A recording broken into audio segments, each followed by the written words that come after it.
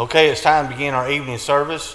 If you're visiting with us, thank you. You're an honored guest. We hope you come back and see us, and also take the time to fill out a visitor's card. You can leave it in the pew or give it to a member. And if you have a cell phone or any other electronic device, you can silence that at this time so it don't become a distraction during service. Sick or in the hospital, we have Beth McCullum is confined at home after a fall. She was treated for her injuries from yesterday. Teresa Tatum is sick at home with a UTI. Betty Padilla is confined at home with sinus problems. We have a lot of special prayer requests in our bulletin for friends and family members suffering with cancer and various illnesses. Please remember these in your prayers. December 5th through 19th, we will be collecting donations for holiday meals for needy families from East Ridge Elementary. There's a cookie bake and soup potluck planned for Friday, December 17th at 5 p.m. in the fellowship hall. Bring your cookie, dough, decorations, and favorite soup. See Morgan Paris for questions. Also in the foyer, there's a sign-up sheet for the communion and also for the greeters for 2022, and it's posted on the board there on the wall. Please pick a month and sign up for one of those assignments there. The 2021 November report from Sergei Boyko is in the foyer on the table. You can pick up one of those if you want to read it. And tonight our first prayer is Rick Rutherford. Closing prayer will be Tony Paris. Scripture reading will be Reggie Carter, and Bob Garrett will be leading us in song.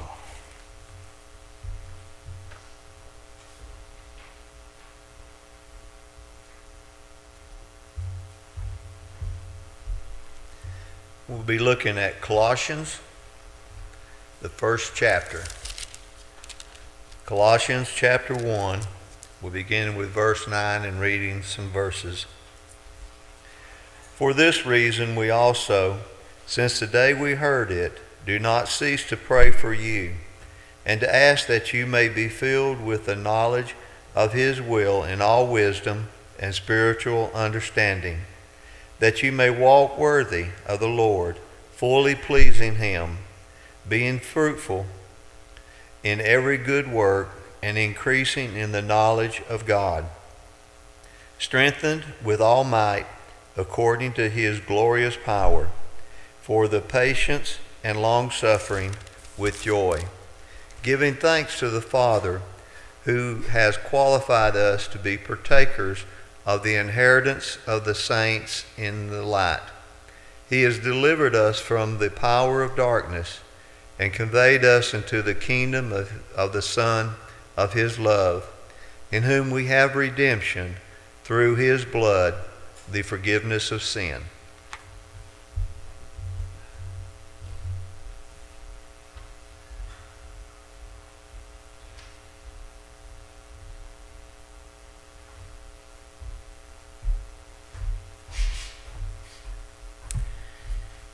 Before I begin, I have a short announcement. And a sense of dread came over the congregation. Holiday meals. The bags and lists of needed food items for the holiday meals for families at East Ridge Elementary School are now available in the foyer. Please take a bag and return the purchased items to the Fellowship Hall table by Sunday, December 19th. If you prefer to donate money rather than shop, please see Paula Cheryl Coates Garrett, MACCC, SLP.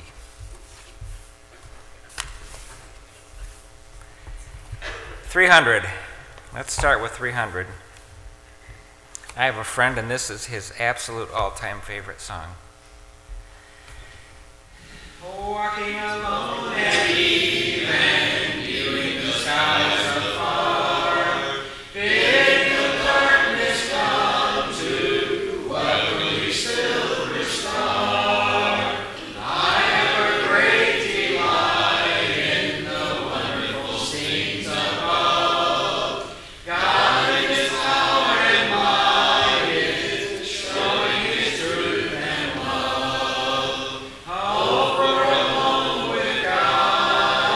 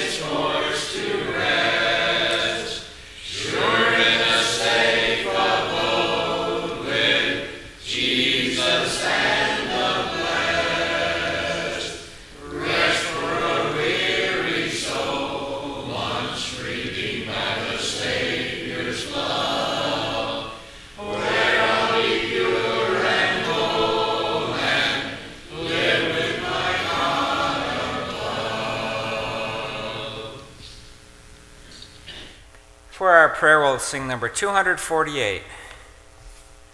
248. Take time to be holy, speak oft with thy Lord, abiding in Him always, and feed on His word. Make friends of God's children, help those who are weak, forgetting in nothing His blessings to see. Take time to be holy, the world rushes on.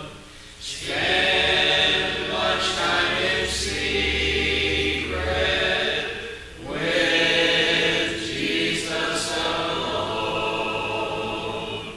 By looking to Jesus, like Him thou shalt be. Thy friends in thy conduct His likeness shall see. Take time to be holy, let Him be thy guide, and run not before Him, whatever betide.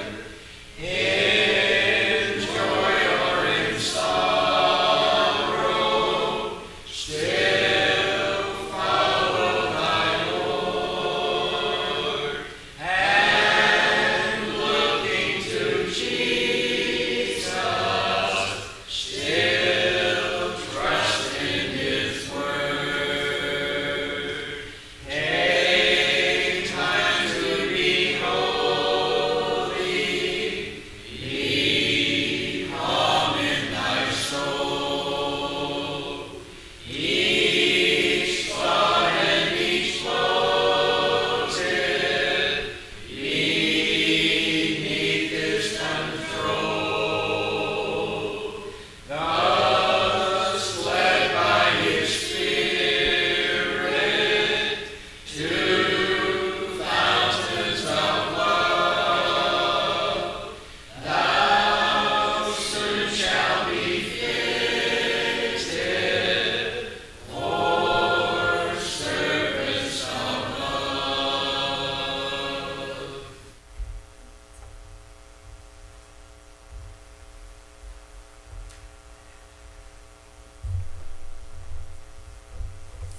Let's pray.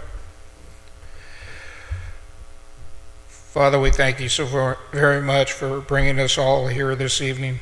And Lord, we ask that you be with us as we worship you. Help us to have only you in our thoughts tonight, Lord, as we learn more about you and how to be better Christians.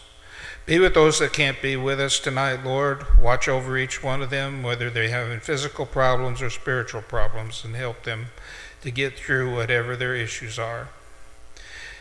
And Lord, be with those that don't know you. We pray for those that are lost and ask that you would soften their hearts so that they can hear and see who you are. Be with those that are teaching tonight and help us to apply what we learn.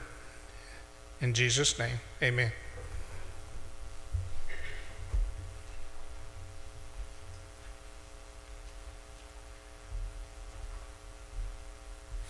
If you want to mark your hymnals to number 271, that'll be our song of encouragement after the lesson. 271. And before the lesson, we're going to sing 197.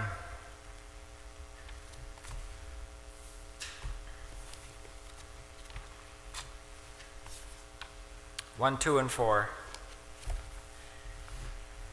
Savior, like a shepherd, lead us, much we need thy tenderest care. In thy blessed pastures feed us, for our use thy folds prepare. Blessed Jesus, blessed Jesus, thou hast brought us thine we are. Blessed Jesus, blessed Jesus, thou hast brought us thine we are. We are thine, do thou befriend us, be the guardian of our way. Keep thy flock from sin, defend us, seek us when we go astray. Blessed Jesus, blessed Jesus, hear, oh hear us when we pray. Blessed Jesus, blessed Jesus, hear, oh hear us when we pray. Early let us seek thy favor, early let us do thy will. Blessed Lord and only Savior, with thy love our bosoms fill. Blessed Jesus, blessed Jesus, thou hast loved us, love us still. Blessed Jesus, blessed Jesus, thou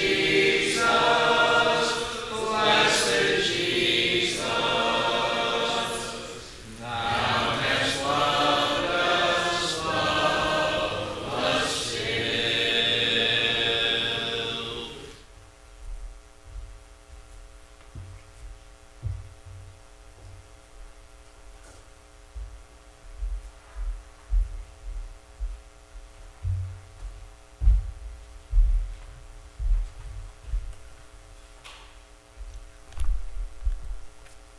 See if these words sound familiar.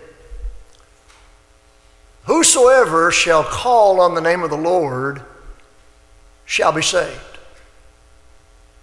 But how shall they call on him of whom they've not heard? How shall they call on him in whom they've not believed? And how shall they believe in him of whom they've not heard? And how shall they hear without a preacher? And how shall they preach except they be sent? Does that sound familiar? That's in Romans 10 and verse 11. More than once, the Apostle Paul, in writing about himself, in the same sentence, used three designations. He called himself an apostle, a preacher, and a teacher. Now, one of those references is 2 Timothy 1 and verse 11, but more than once. Preachers. Some preachers are a blessing to the church and a blessing to mankind. Some are a curse to the church and a curse to mankind. What if I were to say to you tonight, whatever you and I believe about salvation, it shouldn't be based on human tradition or emotions or denominational expectations, but it should be based on what God's Word says. If we're talking about salvation, we'd all agree with that. If we were talking about worship tonight, we would say rather than base our thinking on human traditions or denominational practices. We ought to base our thinking about worship on what the Scriptures say. Well, we did that with salvation. We do that with worship. What about with preachers? What we think about preachers and what we would expect of preachers, the way we ought to approach that is learn what the Scriptures say and not have our thinking or expectations based on human traditions or denominational practices. Tonight, really, a simple title for our lesson, Questions About Preachers. Now, it's up to you, for those of you that are note takers. If you want to take notes, bless your heart, go ahead. But I'm going to be firing off a bunch of questions, and they're going to go pretty quickly. It's going to be kind of an easygoing lesson, I think. And so if you'd like to have a list of those questions, maybe even a verse here and there, I'll be glad to share that with you. It won't happen within 5 minutes after services, but if you'll let me know, I'll get that to you. Okay? So tonight, let's start with definitions. Is that okay? I guess it is. All right. Number one, what does the word preacher mean? And specifically what I'm asking is the Greek word. New Testament was written in Koine Greek. The Greek word from which we get our English word preacher. Like when Paul said that he's an apostle and a preacher. Or how can they hear without a preacher? Okay, I'm going to use a couple of sources tonight on the definitions. Neither of these sources were members of the church. One was a man by the name of Joseph Thayer. Mr. Thayer had a book that's called Greek-English Lexicon of the New Testament. He simply takes the Greek words and gives us the meaning in English. And the other source is Mr. Vine, V-I-N-E, and you can look these up online. They're free. I mean, there are websites you can go and see these. Mr. Vine, his is called Expository Dictionary of New Testament Words. Same thing, he takes the Greek word. So Mr. Thayer says this word from which we get our word preacher. It's interesting. He said a herald, H-E-R-A-L-D, a messenger vested with public authority, who conveyed the official messages of kings, magistrates, princes, military commanders, or who gave a public summons or demand and performed other duties. So in general, it was a word that was used that somebody who spoke on behalf of a person in authority. And he presented that message. Maybe it's from the king or some military commander. And then Mr. Thayer says in the New Testament, it's the proclaimer of the divine word. So that's a Greek word for preacher. Mr. Vine says that Greek word means a herald. It's a preacher of the gospel. Okay? Preacher of the gospel. Now, the second question. Well, what about the word evangelist? Now, that word evangelist in singular or plural form in English is found in our New Testament Bibles 3 times. Evangelist singular, evangelist plural. One is Acts 21 and verse 8 where someone is mentioned and is identified as Philip the evangelist. Okay? A second reference with the word evangelist is 2 Timothy 4 and verse 5 where Paul's message to Timothy was, do the work of an evangelist. And the third reference to the word evangelist in English is Ephesians 4 and verse 11. In speaking about the roles that Jesus gave, it says he gave some apostles and some prophets and some evangelists and some pastors and teachers. So those are the references where you find the word evangelist. Well, what does that mean? Well, according to Mr. Thayer, the Greek word means a bringer of good tidings, an evangelist. Mr. Vine says literally a messenger of good, denotes a preacher of the gospel. The word gospel simply meant good news. And if we were to look at the English spelling of that Greek word for gospel and put it side by side or above the English spelling of the Greek word for evangelist, you'd see it's almost exactly the same except for the last couple of letters. So gospel, good news, evangelist was a proclaimer of the good news. Or as you see from those definitions, in simple language, a preacher of the gospel was an evangelist. Now, the word evangelist has this notation. It always involves good news. Okay? A preacher may have bad news, but an evangelist, he's got good news. Now, here's a concept, and I'm not trying to put words in anybody's mouth, but there's a common concept in the world, let me say, among mankind, sometimes in the church, sometimes out, that if a person is working as a preacher and he basically works with one congregation, he's a preacher. And if he preaches at multiple places, kind of like a circuit preacher, he's an evangelist. And if he goes overseas, he's a missionary. I'm a preacher.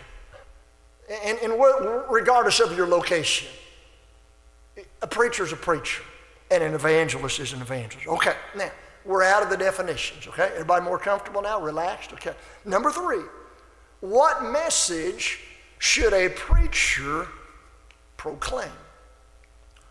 Not long ago on Wednesday evenings in our midweek study here in the auditorium, we were doing overviews of the book of 1 Timothy, overview of the book of 2 Timothy, overview of the book of Titus. And we observed together that those men, Titus and Timothy, were evangelists. They're not designated as pastors. They're designated as evangelists or gospel preachers. And one of the things that Paul said to Timothy was, preach the word. 2 Timothy 4:5, do the work of an evangelist. 2 Timothy 4 and verse 2, 3 verses in front of that, preach the word. Well, in the context, what's the word? The word of God. What did we learn from Titus 2 and verse 1 in that overview of the book of Titus? Speak thou the things which become sound doctrine. And so an evangelist or gospel preacher has the duty to preach the message of the gospel or preach God's word. When Timothy received that first letter we know as the book of 1 Timothy, a simple verse, but it's really powerful. 1 Timothy 4 and verse 11, these things command and teach. So teach the inspired message that comes from God. Number 4, I'm not going to give you the numbers later on when we get up there a little bit higher. Okay, number 4. Is a preacher the same as an elder or pastor? In other words, in Bible language, is a preacher a pastor and a pastor a preacher? Well, you know the concept in the world that they're the same. Well, biblically speaking, no. By definition, a preacher evangelist is one who proclaims the good news. By definition, the word pastor simply means shepherd. Okay? You remember I mentioned in Ephesians 4 and verse 11, there he gave some to be apostles and some prophets and some evangelists and some pastors. You see the distinction? Some are evangelists, some are pastors. There's a distinction. In Acts 20 and verse 28, we read as Paul was speaking to the elders from the church in Ephesus, he said, you take heed to yourselves and all the flock over which the Holy Spirit, the Holy Ghost, has made you overseers. Pastors who form the pastorship or eldership or shepherdship, their role is to oversee and rule over a congregation. Evangelists do not have that authority. And so there's a biblical distinction between those who serve as pastors and those who serve as evangelists. Now, as a side note, it's not on my list. I'm going rogue here a little bit, okay? I'm going off track, off script. Is it possible that one could serve as a pastor and as a preacher? The answer is yes. A brother who is scripturally qualified to serve as an elder and the congregation wants him to serve in that capacity, he could be both a gospel preacher and an elder. But the words don't mean the same thing and the roles are different. Next question. Are modern day preachers prophets of God? Now, I've heard some members of the church proclaim themselves to be prophets, and the answer is no. A prophet of God in the Bible, whether you're talking about in the Old Testament, New Testament, was always speaking about someone who received his message from God in a miraculous way. Preachers of the gospel are given the task to present to mankind what already has been revealed. And so in modern times, there are no genuine prophets, because when you got a prophet, you're talking about getting a new revelation from God, and you're talking about getting that message miraculously. Modern day preachers are not getting a new revelation from God. It's our task to do what? Preach that truth that God's already given to us. And so we're not getting new messages in a miraculous fashion. We're presenting the message that comes from the Scriptures. Well, what is the work of a gospel preacher / evangelist? Well, again, going back to 2 Timothy 4 and verse 5, do the work, there's something to be done, do the work of an evangelist. 3 verses in front of that, preach the word. And so there is the public proclamation of the word. But as you look at the New Testament messengers of God, including the apostles, and I know that apostles and preachers are distinct, and yet apostles were preachers of the gospel. You look at what Paul did, for example. When he wrote to the church in Thessalonica and reminded them about how he had dealt with them in the past, he said, like a father does with his children, he said, I charged and comforted and exhorted every one of you. Again, that's 1 Thessalonians 2 and verse 11. And so part of the role of an evangelist is to exhort. In fact, if you look at the entire verse of 2 Timothy 4 and verse 2, preach the word, be it in season, out of season, reprove, rebuke, and exhort with all long suffering and doctrine. There's a concept, and I get where it's coming from, but there's a concept in the church today where language is used that so-and-so is the pulpit preacher. Well, I just want to be a preacher. I don't want to be designated as a one-place preacher, because when you study the books of 1 Timothy and 2 Timothy and Titus, you learn that in addition to their public proclamation, there was also privately working with people. Again, 1 Timothy 4:11, these things command and teach. 2 Timothy 2 and verse 2, Paul said to Timothy, the things thou hast heard of me among many witnesses, the same commit thou to faithful men who shall be able to teach others also. And so one of the roles of an evangelist is to take what he knows how to do, and work with other Christians and train them so that they can do the same thing. That's not publicly preaching at a pulpit, but it's training members. It's exhorting members. And you see the picture of the apostles. Did they preach in the temple publicly? Yes, but they also preached house to house. And so a gospel preacher is one who proclaims the message publicly, but he's also involved in edifying the church, in training members, and is also reaching out to the lost.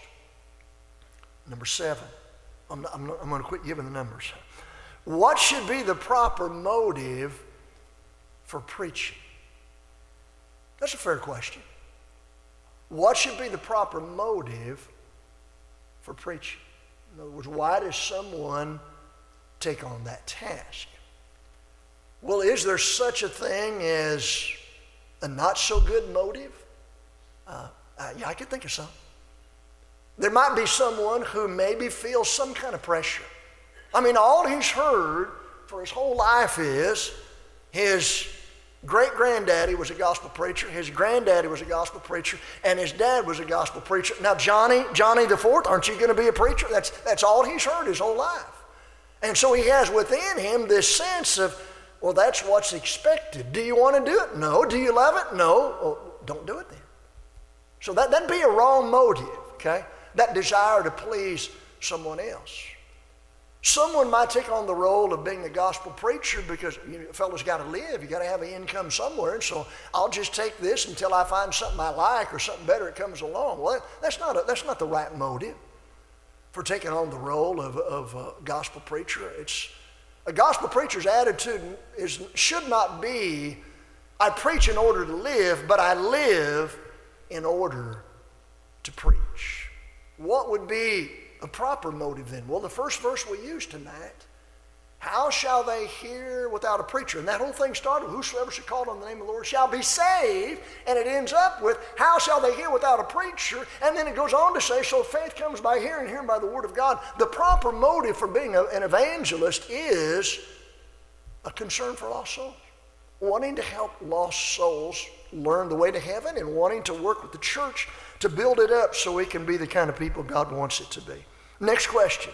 What does the Bible say about the kind of conduct the Lord expects of a preacher? In other words, in biblical language, what does God expect when it comes to a preacher's personal conduct? Now, if you're a note taker, unless you are the fastest in the world, I wouldn't try to write this down. Made myself a little list some time back. Went through the book of 1 Timothy. And then I was on a roll. I went to 2 Timothy. And then I was on a roll. I went into Titus. So I looked in 1 Timothy, 2 Timothy, and Titus, these letters written to gospel preachers, and I came up with a list. Now, I may have missed some. So these that I have here, it at least involves these. And what you're going to see is, in a lot of ways, what would be expected of a gospel preacher be the same thing that's expected of common Joe and plain Jane. In other words, just ordinary Christians, like we all are. I'm not going to give you the verse references. Again, if you'd like to have this, I'd be glad to share it with you. Absolutely free. Don't give heed to fables and endless genealogies. War a good warfare. Hold the faith. Hold a good conscience. Pray. Know how to conduct yourself in the house of God. Exercise yourself unto godliness. Be an example. Meditate on these things. Take heed unto yourself. Treat older brothers like you would your dad. And I'm paraphrasing. Treat older women like you would your mom. Treat younger brothers like you would your brother. Treat younger sisters like you would your own sister. Don't prefer one another before another. Do nothing by partiality. Do not be partaker of or share in other men's sins. Keep yourself pure. Flee these things. That's the love of money. Follow after righteousness, godliness, faith, love, patience, meekness. Fight the good fight of faith. Lay hold on eternal life. Keep what God commands without spot and unrebukable. Keep that which is committed to your trust. Avoid profane and vain babblings. Do not be fearful. Be strong. Endure hardness as a good soldier of the Christ. Be diligent to rightly divide the word. Flee youthful lust. Follow or pursue righteousness, faith, love, peace. Avoid foolish and ignorant questions. Do not strive or quarrel. Be apt or able to teach. Be gentle unto all men. Be patient. Be meek or humble. Watch in all things. Endure afflictions. Show yourself as a pattern of good works. Have sound speech that cannot be condemned. Let no man despise you. Avoid foolish questions or disputes and genealogies, contentions and strivings. How many did you come up with? 39 on my list. Now again, I may have missed some. But if you're looking for God's answer to what is expected in the personal conduct of gospel preachers, don't go to the minutes of a 1977 business meeting. Go to 1 Timothy, 2 Timothy, and Titus. And again, in principle, whatever's expected of all Christians in terms of their speech and their attitude and their action, that'd be expected of a gospel preacher. Is a preacher required to be married? Is a preacher allowed to be married? You and I know when we look at the specifics of the qualifications for bishops, he's got to be the husband of one wife. 1 Timothy 3:2. That's not a requirement for one who is a gospel preacher. Is it allowed? Yeah, in 1 Corinthians 9 and verse 5, we read that Paul asks a question, don't we have the right to lead about a sister, a wife, like Cephas does? Peter was a married man. He was a gospel preacher. Okay? Is it a requirement to be married? No. When Paul wrote 1 Corinthians 7, it sure sounds like, as he said to the brethren, maybe it'd be good for you to remain like I am. The implication is, Paul was an unmarried person. Well, which preachers are better, married or unmarried? There's no better in that case. Some choose to be one, some choose to be the other. Okay? Next question. Should we idolize preachers and blindly follow whatever they say? And somebody says, well, it depends on who they are. No, it doesn't depend on who they are. Should we idolize preachers and blindly follow what they say? You remember that instance when Cornelius came to where Peter was and he bowed down to worship him? What did Peter say? He said, you stand up. He said, I myself also am a man. You don't do that. Acts 10, 25 and 26. Are preachers capable of leading people astray? They sure are. And so we owe it to ourselves. Anytime we read what a preacher said, or we hear him in person or hear him online, check it out with what the Word of God says. No, we don't idolize them, and we don't follow what they say regardless. Should a preacher visit the sick and visit hospitals? Well, Jesus said on the day of judgment, or the time when he comes and separates people, he said one of the factors is going to be, he said, when folks are sick and folks are in prison and folks are clothless and don't have food, he says, I'm going to say to some of those people, I was hungry and you fed me. I didn't have clothes, you gave me clothes. I was sick and you visited me. Matthew 25 and verse 36. Well, would a preacher be expected to visit the sick and those who are hurting? Well, of course. But not because he's a preacher, because he's a follower of Jesus. And that's what followers of Jesus do. Next question. Should we expect a preacher to do all the work of a congregation? You know, I've heard of a situation where a congregation was doing pretty well. They didn't have a full-time preacher. The members were pitching in and doing the work, and they were taking turns in different aspects of the work, the teaching and the preaching and other areas of the work. And then they got a preacher, and then all of a sudden the work the other members did came to, what do we call it? A screeching halt. Because their thought was, now we got a full-time preacher and let him do it all. Now, a lot of congregations, I'm thankful Greens Lake Road is one of them, a lot of congregations do not have that mindset. But some Christians have that idea that, well, we got a preacher, let him do it. We got a preacher, what do we got him for? What are we paying him for? No, the Bible says in 1 Corinthians 15:58, therefore, my beloved brethren, be ye steadfast, unmovable, always abounding in the work of the Lord. For as much as you know your labor is not in vain in the Lord. That was a message not written specifically to evangelists, but to the Christians in the church in Corinth. And so the Lord's work is for all of God's people. Next question. Does a preacher only work a few hours per week, like on Sunday and for midweek Bible study? Well, there are more than a few people who have that concept. Now, is it possible that a person is working a secular job, and because of his commitment to that job and the time invested, that he's limited in the work he can do outside of the public assembly? I could see that scenario. But when a gospel preacher is functioning as a gospel preacher, he's doing more than presenting public lessons. He better be preparing for those lessons. And as much as he can, working with new converts, working to build up the members, training the members, maybe doing some things in writing. We're doing whatever he can. And so if a preacher's doing what he needs to be doing, no, he's not a 4-hour a week worker. Okay. Is it scriptural for a preacher to be called by religious titles? You know, that's pretty common, isn't it? Well, in Matthew chapter 23, we read that Jesus was speaking about this. He said, you know, there are some folks, he said they love the best seats at the feast. They love the chief seats in the synagogues. They love the greetings in the markets, and they love to be called by men rabbi, rabbi, which is like the top teacher. He says, but don't you be called rabbi, for one is your master, even Christ, and you're all brethren. And call no man your father upon the earth, for one is your Father who's in heaven. And don't be called master, for one is your master or teacher, even Christ. And that's in Matthew 23, 6 through 10 or 11. And so the point Jesus was getting was, he didn't want his followers to have religious titles. Okay? It's not that, like to call someone a pastor, that's not a religious title. It's a description of the role he plays.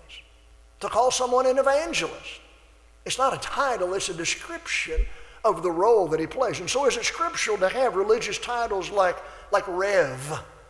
Well, the answer is no. Okay? Is it scriptural if a preacher labors with only one local church? Some of y'all are looking kind of groggy, so let's turn to this one, okay? Let's turn to Matthew 18. Just saying. Did I say Matthew 18? I'm so sorry. Acts 18. Acts 18. Is it scriptural for a preacher to labor with only one local church? I don't mean for his whole life, but I mean at one period of time. He said, this is where I'm working. Is that scripture? Well, look in your Bible in Acts 18. It's talking about Paul in the city of Corinth. And I know in Mississippi it's Corinth. Okay, I know that. Okay? But here it's Corinth. Look what your Bible says in verse number 11. It's talking about Paul. Verse 11. And he continued there a year and 6 months, teaching the word of God among them. So for those 18 months, Paul was a located preacher in the city of Corinth. Now, you may be familiar with this, you may not, but there are some brethren who don't think it's scriptural for a gospel preacher to work in one place with a designated congregation. They say located preachers is unscriptural. Well, Paul was there for 18 months. Now, what if instead of staying there 18 months, he stayed there 28 months? Somebody say, I think 28 months would be good, 29 would be unscriptural. But there's no way for humans by our pee-wee wisdom to be able to make those decisions. We're not saying it's a requirement, but if a fellow could stay there for 2 days, why couldn't he stay there for 22? Why couldn't he stay there for 2 months or 2 years? And so the idea that it's unscriptural to stay in one place or work with one congregation, that the scriptures don't teach that. Well, next question. What if is it scriptural if a preacher labors with more than one congregation? Look at your Bible in Acts 14. Acts 14. Here's Paul's first recorded preaching trip. He's with Barnabas, and they've gone to several different places. Look in your Bible there. They've gone, let me just mention, then we'll come back to the names. They've gone on the mainland there in what we call Turkey.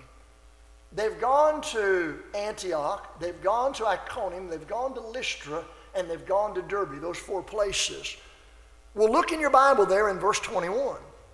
And when they had preached the gospel to that city, that's Derbe, and had taught many, they returned again to Lystra and to Iconium and Antioch, confirming the souls of the disciples and exhorting them to continue in the faith, and that we must through much tribulation enter into the kingdom of God. And when they had ordained them elders in every church and had prayed with fasting, they commended them to the Lord on whom they believed. What's the picture you see here? You see Paul and Barnabas investing time and working with Antioch, the church in Antioch, the brethren in Iconium, the brethren in Lystra, and the brethren in Derbe. Now, in this case, the Bible doesn't tell us how long they stayed at each junction. But they worked in a limited period of time with more than one congregation. So is it scriptural for a gospel preacher to work with only one congregation? It is. Is it scriptural for a gospel preacher to work with more than one congregation? It is. And brethren from other congregations who observe that, they may have something to say about that. But you know, really, it's none of their business. It's none of their business to tell 3 or 4 congregations whether they ought to have somebody come there on a circuit program or whether somebody will be there all the time. That's none of their business because of our autonomy. Next question. You say, Brother Campbell, is there any end in sight on your list? Yeah, I got 5 more. You got 5, you can hear 5 more, right? Okay. Number 17. Is it scriptural if a congregation has more than one preacher working with it? Look in Acts 11. Acts 11.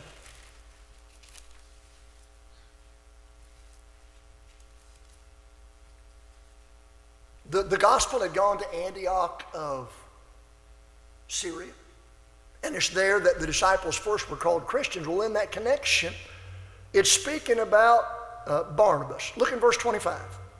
Then departed Barnabas to Tarsus for to seek Saul. And when he, Barnabas, had found him, Saul, he brought him unto Antioch.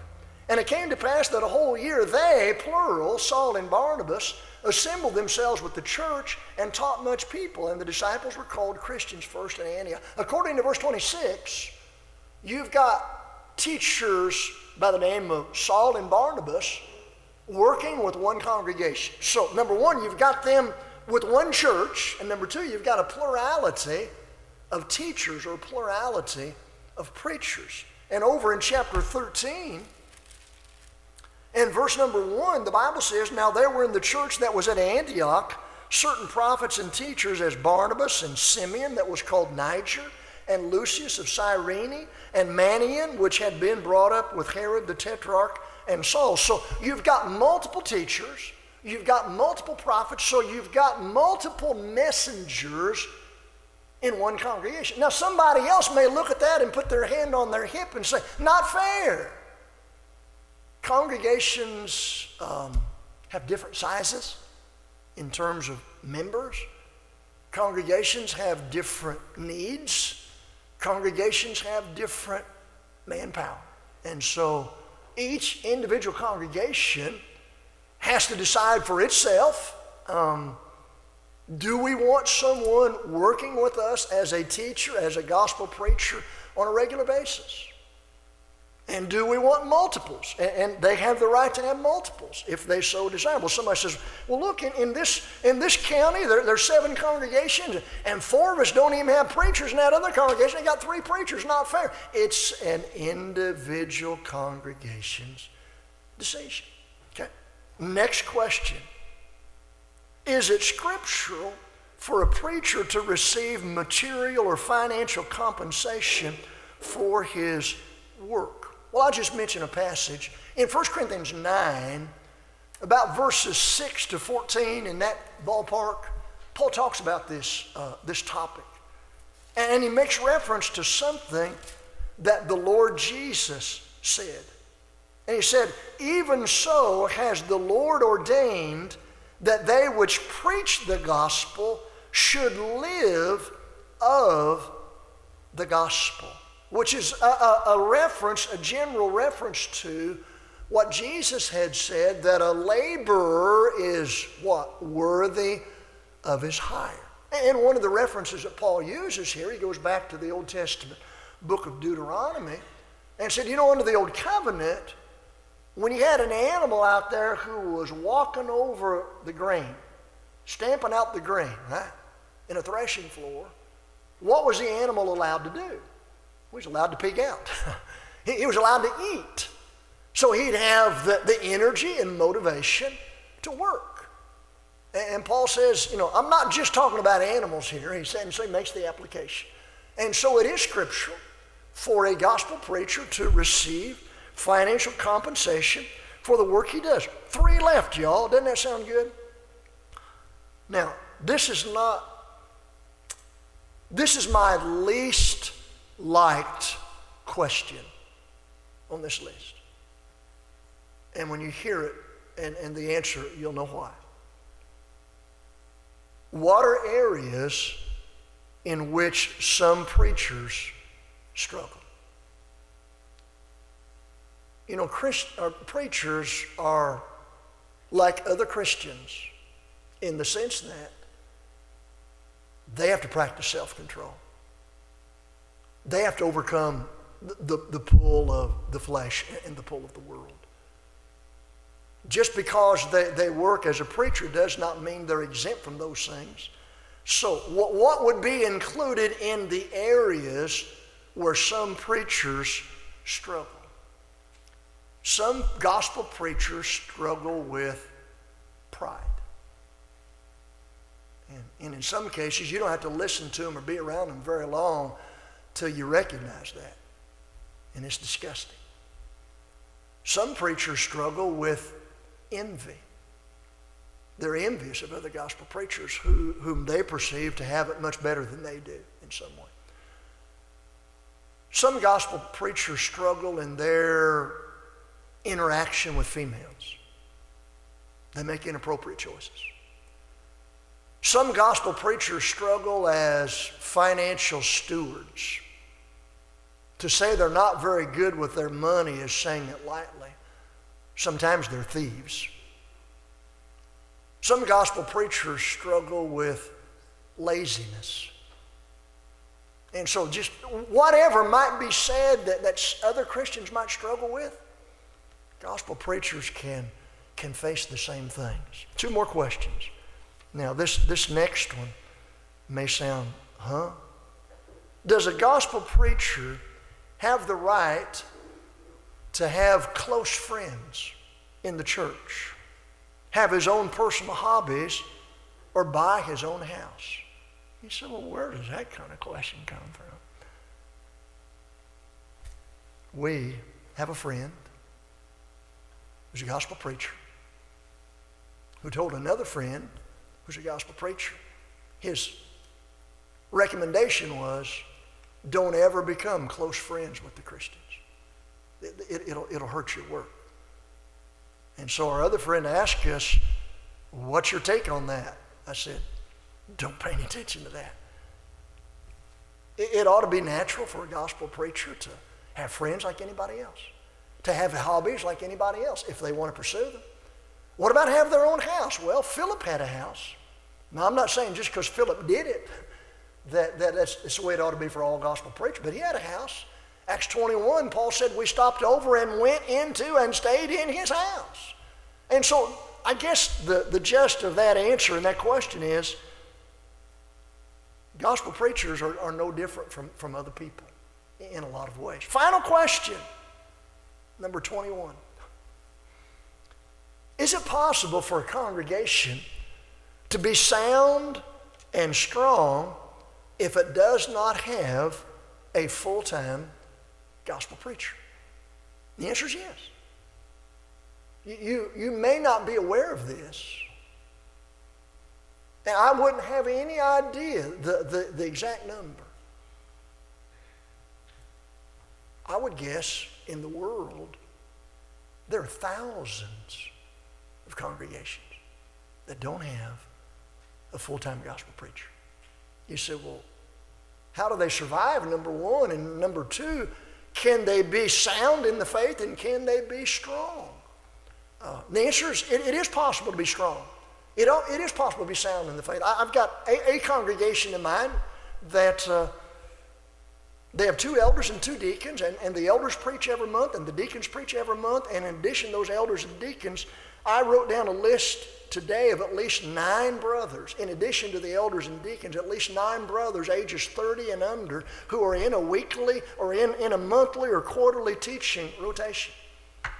That's 13 brothers in that congregation. They don't need somebody to come in and start doing what they've been doing effectively. And that's a congregation that has about 40 in attendance on Sunday. You say, Brother Campbell, are you suggesting that no congregations have full-time preachers? Because if so, you ain't got a job. The question was, is it scriptural? Is it possible for a congregation to be sound and strong without a full-time preacher? And the answer is yes. And so a gospel preacher is not a what? Certainly not a savior. His role is not to take on the work that everybody could be doing together. So those are 21. I didn't tell you until the very end. I'd scare you to death. Those are 21 questions about preachers. And so again, our appeal would be, and it makes sense, whatever our concept of preachers is, whatever our expectation for preachers is, it ought to be based on what the Bible says and not what some denomination practices. or not what some preacher did 40 years ago or 80 years ago. Tonight we've not talked at all about what's required in order to become a Christian. As I look over this assembly tonight, I know that everyone here understands what that is. Maybe there's someone here tonight as a child of God who needs the prayers of the church. Brother Bob has selected a song. If you need to respond, would you come as you stand and we sing together? I keep Jesus waiting, waiting in the cold. He will carry you gently, gently to his fold. See him slow and open.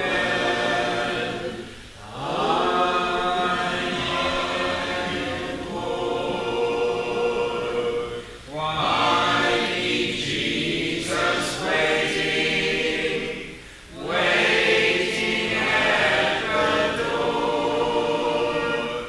Oft he knocketh softly, softly o'er and o'er. Hear him slow and open.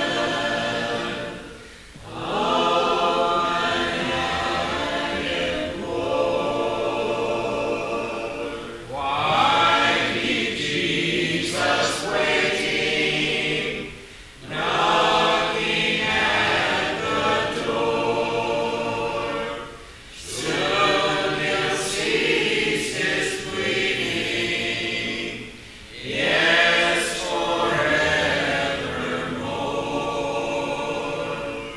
Come, poor soul, obey him.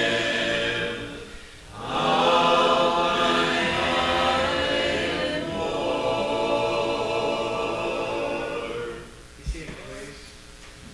If you've not had a chance to partake of the Lord's Supper, you can come forward as we sing one verse of 279.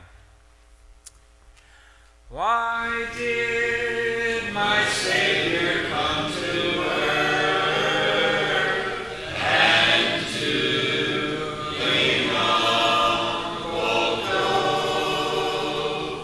Why did he choose a lonely birth? Because he loved me so. He loved me so. He loved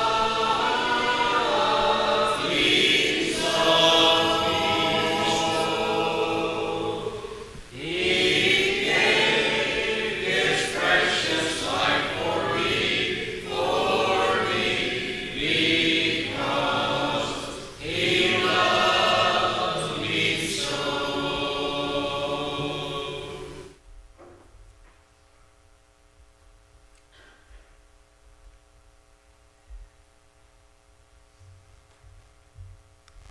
Please bow with me.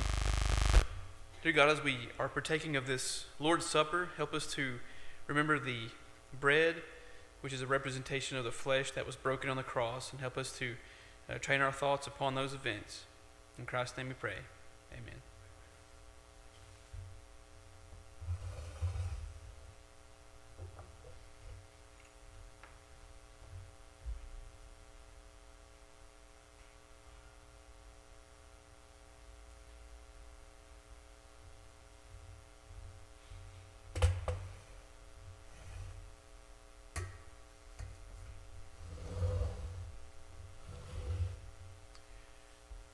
And dear God, as we continue to partake of the Lord's Supper, we know we pray in a like manner for the cup, a representation of Jesus' blood. We know that many cruel things happened to him on the cross and on the way to the cross, and that he gave his life for us so we could have forgiveness of sins. Help us to remember those events. In Christ's name we pray. Amen.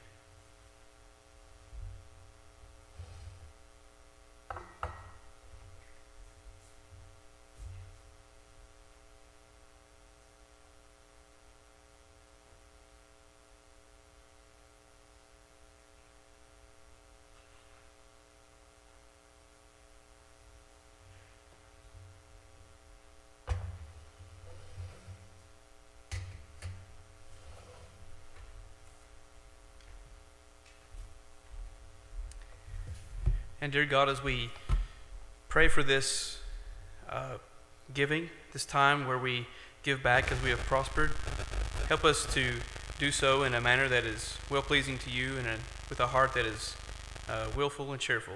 In Christ's name we pray. Amen.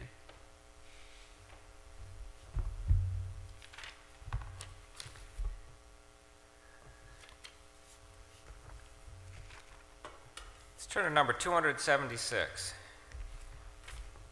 276. Sing one verse of this song and then be dismissed in prayer. O land of rest for thee, I sigh when will the moment come when I shall lay my armor by and dwell in peace at home. Will work till Jesus comes, will work till Jesus comes, will work till Jesus comes, and will be gathered home.